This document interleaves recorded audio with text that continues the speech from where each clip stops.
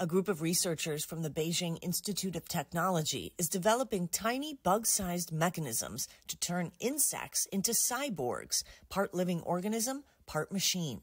The team has outfitted beetles and other insects with small microchips and wiring to control the bug's movements with infrared ray or Bluetooth signals.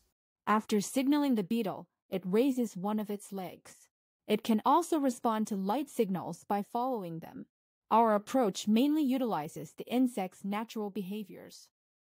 The researchers say their biggest challenge so far has been miniaturizing the components so the insects can move easily. We've developed this control backpack weighing just 23 milligrams. A regular honeybee can typically carry over 100 milligrams. So, our chip and battery combined stay under 100 milligrams.